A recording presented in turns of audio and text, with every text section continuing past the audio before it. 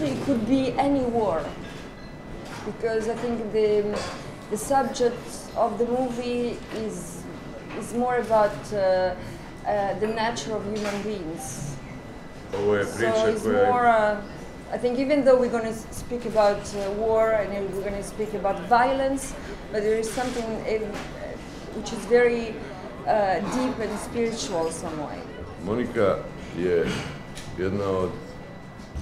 Monica is one of these women who are women in the purest sense of the term. She is very feminine, but the role she will play is the complete opposite.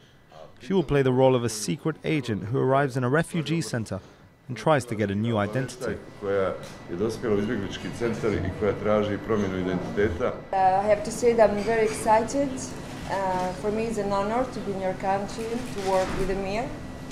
I respect so much. So it's going to be a long movie, and so I'm going to have the chance to know your country much better. Thank you. Thank you. Sorry, take one.